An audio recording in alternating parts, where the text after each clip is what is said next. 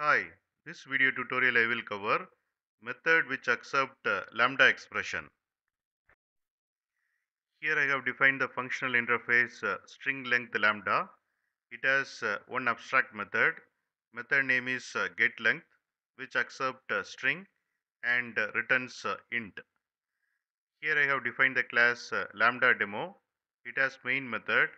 From main method I am calling print lambda method, and I am passing lambda expression. Here, this one is argument list, and this one is body of lambda expression, and arrow token links argument list to body of lambda expression. And this lambda expression will be passed to this print lambda method, and inside that I am calling get length method of string length lambda object, and passing welcome, and this returns length, and here I am printing the length.